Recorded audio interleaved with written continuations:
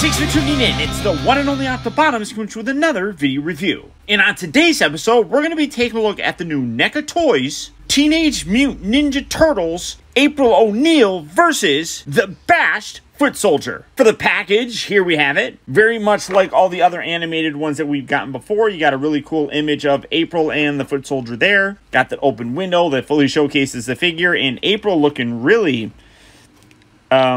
hunched over, and like her neck, that looks very uncomfortable. As I've said in previous videos, I got a lot to say about her, so you're not going to want to miss this video. The side here has a nice up-close image of April right there. The other side here, you got that up-close image of the Foot Soldier. Come around to the back of the package, you got a full image of both of the figures. You got the other packs that are available. And then, of course, you got the read-up, which is identical to all the other ones. But for the packaging on this set, that's about it. And as I said, I got a lot to say about this girl. So without further ado, let's get them out of here and see how cool they actually are. Alright, so here we have April Oneil and the Bashed Foot Soldier open up and out of their packaging. And starting off first with the Foot Soldier because that's probably the easiest. Lots of reused accessories, all these different hands and everything. You have like some karate chopping hands, you got some kind of open palm gesturing hands, you got some fists that you can hold weapons with, you got some regular fists on there, you have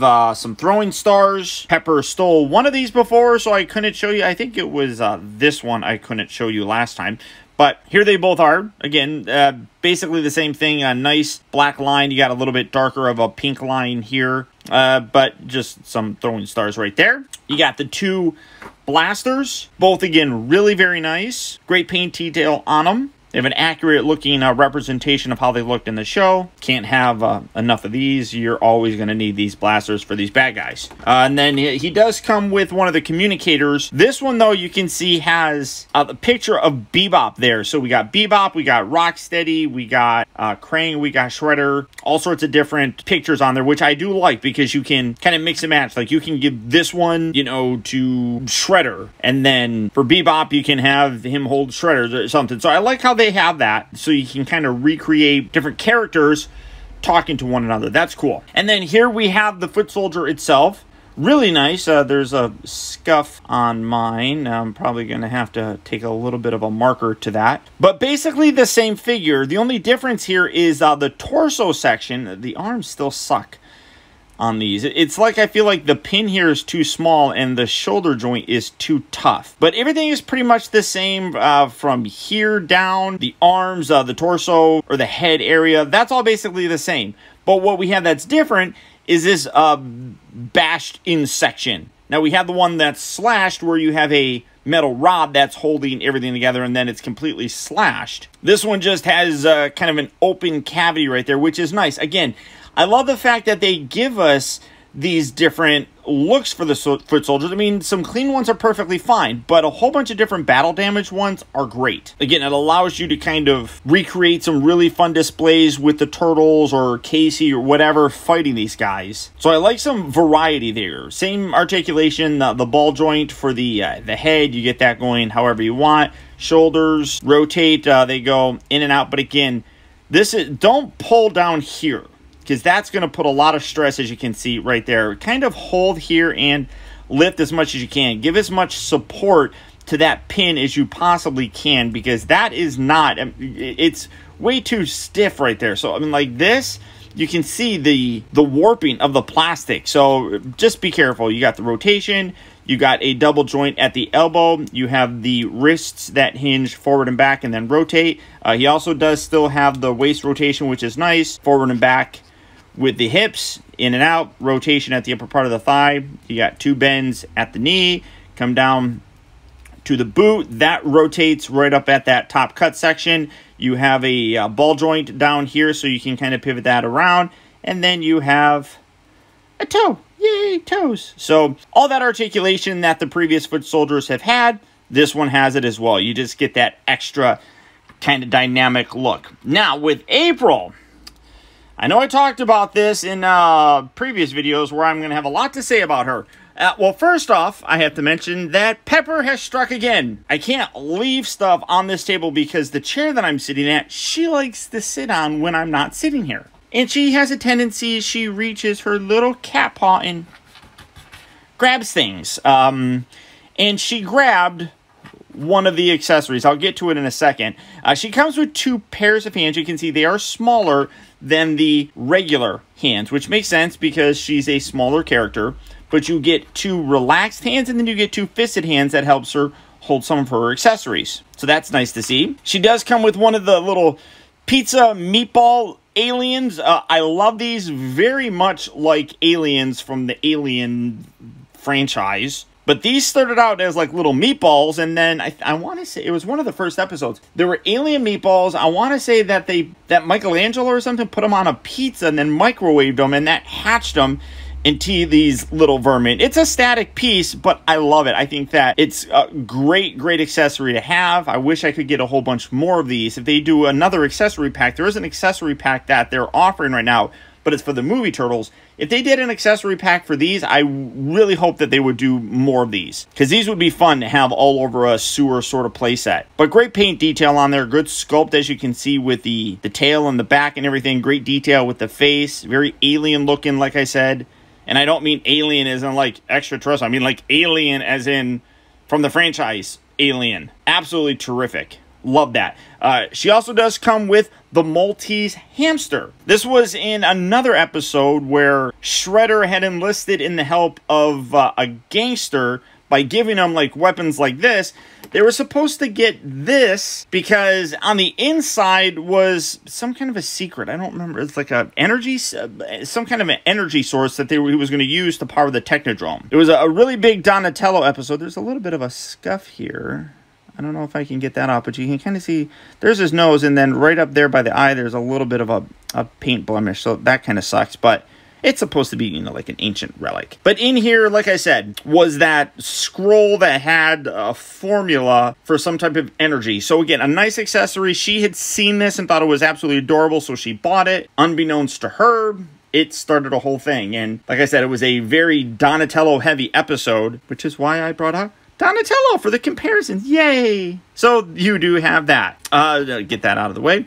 She also does come with their turtle communicator, which is really nice because, again, I wanted to bring the other turtle communicator. This is the turtle communicator that the regular turtles, that the turtles use all the time. Hers was always done, it's hard to do, but it was always done to look like a compact, something that girls would be carrying around to apply makeup, look at a mirror, things like that. So the turtles had this look. Hers was done to be a little bit more covert, which I loved. And you can see that it's hard for me to do, but you can actually open it.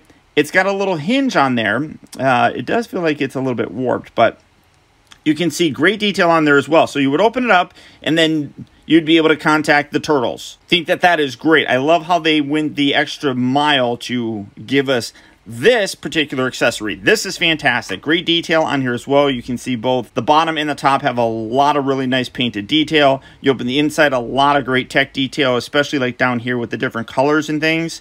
Absolutely love that. Something tiny like this, and it is tiny. I mean, you can see her hand. It is very small. The problem that I would have with this is that she really can't hold it all that well. She's got this open hand, and you can kind of rest it in here, but it's not that good of a hold on there. So you can kind of use her thumb to. God, it's going to take a lot of balancing to get it, and I mean, you can get it, but it's going to completely fall out. So definitely is unfortunate that they didn't give her more hands. I mean, they gave us a ton of hands for other characters. To get 2 pairs of hands kind of sucks with her, but it only really hinders holding this. So it is what it is, I suppose. Let's get Donatello out of the way. She does come with a Channel 6 video camera. A lot of people probably don't even know what this is, but she does have that. But again, the way that the hand is, it's kind of difficult to get this in there because the hand goes down like this. You can have her hold it in this hand, but the problem though then is it's on the wrong side. So, I mean, you can, well, I apologize. You can use the other fisted hand and put it here. But let's see. Let's drop her. Let's put that in there. I'm complaining about it, and I really shouldn't complain that much. But, all right, so we got that there. You can get a double joint here. I'll go over her articulation here in a bit. But, again, you can't really get it down that well. So, I mean,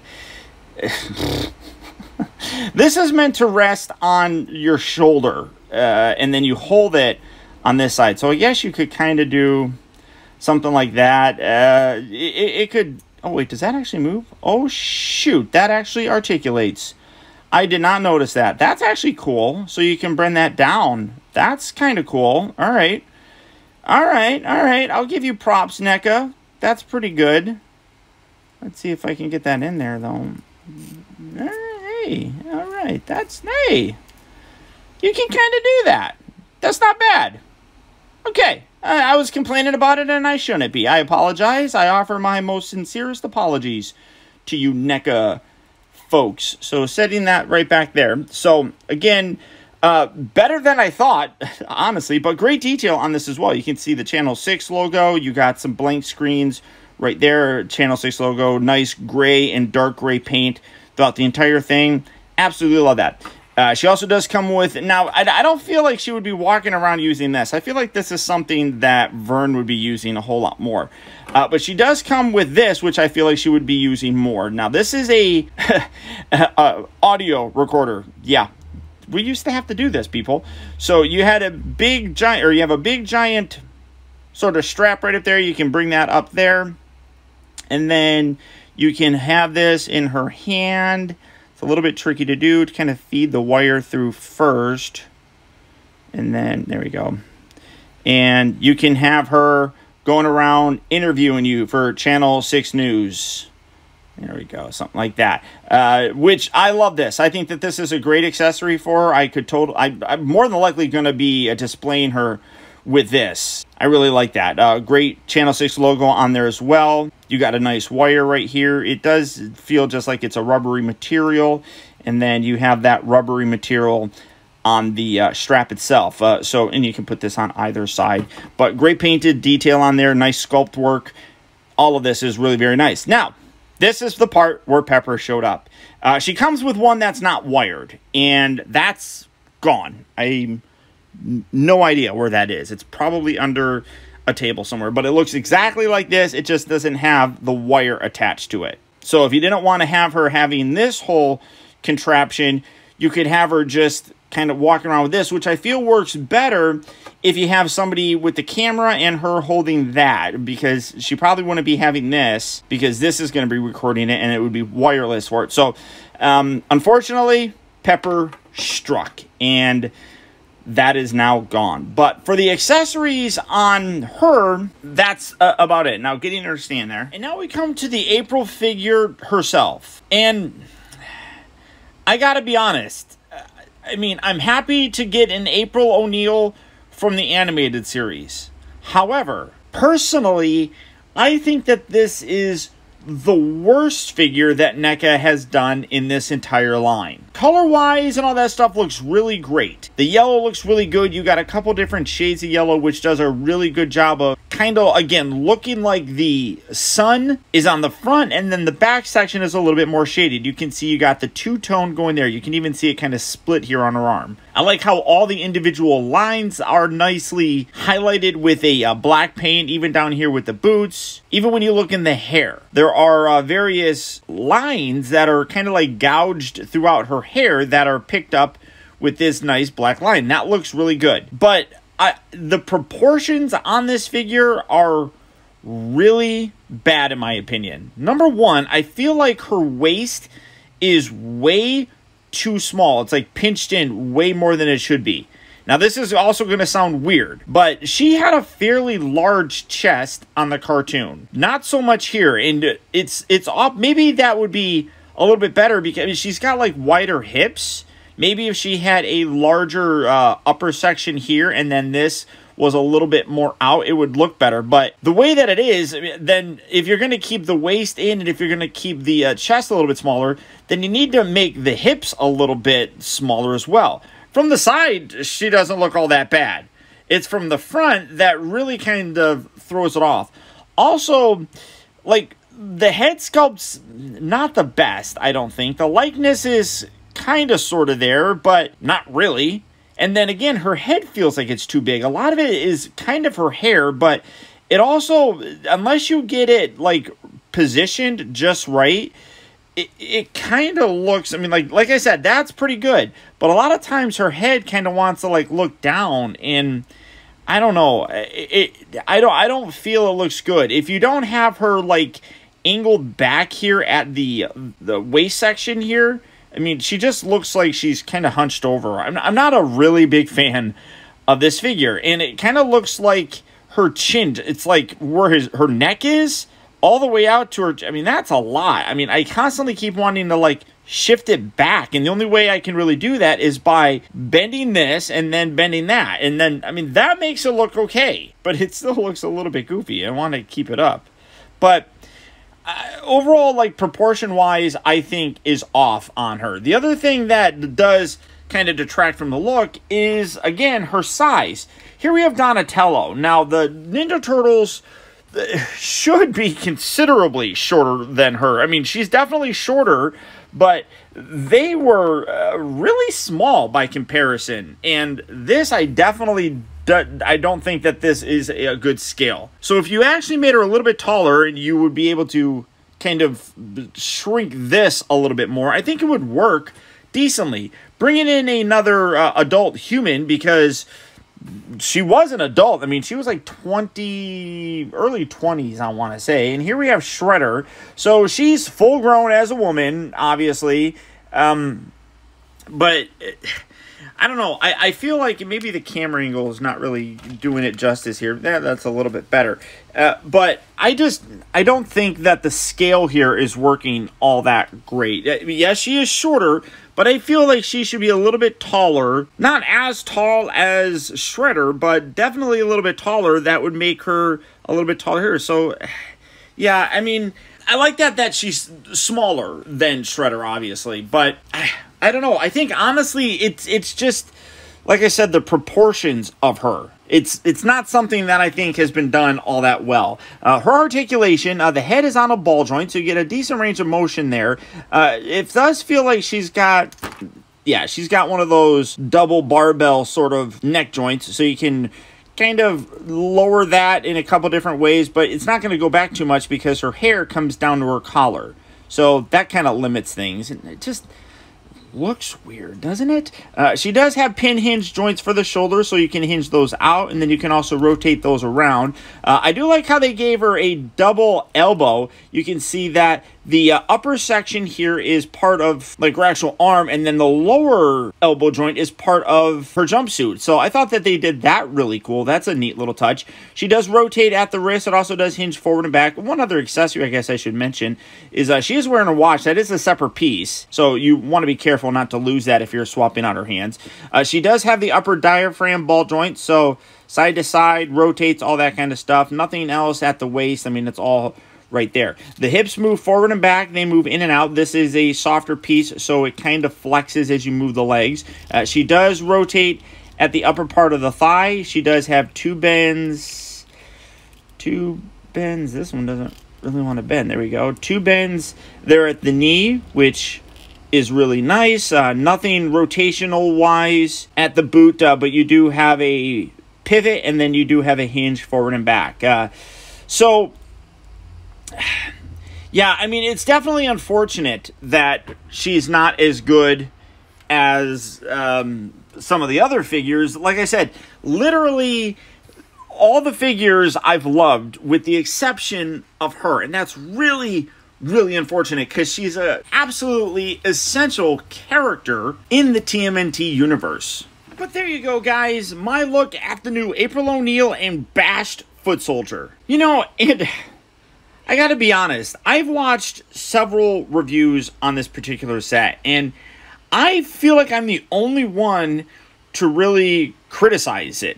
Everybody else loves the set, and it's not that I don't enjoy it. As I said, I am glad that we finally got an April that looks how she did in the cartoon, but honestly, I feel like NECA could have done better. When you take a look at characters like the Turtles and Shredder, they're iconic parts of the franchise. And without a doubt, April should be considered as important as well. And seeing how they've done a great job with all the other characters, it's really unfortunate that April is a letdown for me. And like I said, a lot of other reviewers really have loved this set. To be totally honest, most of those reviewers got this set sent to them by NECA. So, I don't know. I don't want to put anybody on blast, but honestly, I don't know how you can look at the cartoon and then look at April and think that they did a good job, because they really didn't. That's probably why NECA doesn't send me stuff anymore, but ultimately, I still do recommend the set because it's April Oneil, and you gotta have April in a Ninja Turtle display. The accessories are fantastic. The foot soldier is actually really cool as well. I love the different variety of foot soldiers that they're giving to us. You know, regular ones, slashed ones, bashed ones. And if memory serves, they're not done giving us different looks for them, which is outstanding. It's just, I definitely don't think that April is as good as she could have been, and that really does disappoint me. But, all that being said, if this set is one that you would like to add to your collection, as part of the TMNT cartoon line for NECA, it is exclusive to Target stores. And it is out, and it is available right now. So if you're looking for it, good luck and happy hunting. But beyond that, guys, that's about it. Remember, if you like this video, I would really appreciate if you would do one small thing for me, and that's just to hit that thumbs up button. A lot of these videos, if they're not Transformers, don't get a lot of attention. But your support in terms of watching them, liking them, sharing them, whatever the case may be, really does help support the channel. If you'd like to go a little bit further, consider becoming a patron of mine. A contribution of as little as $1 a month really can go a long way towards helping me out, and I would really very much appreciate it. If you'd like information on that, feel free to check out my Patreon page at patreon.com/optibotimus. And finally, remember that the real trouble with the world is that too many people grow up. Thank you for watching and taking the time to be a kid.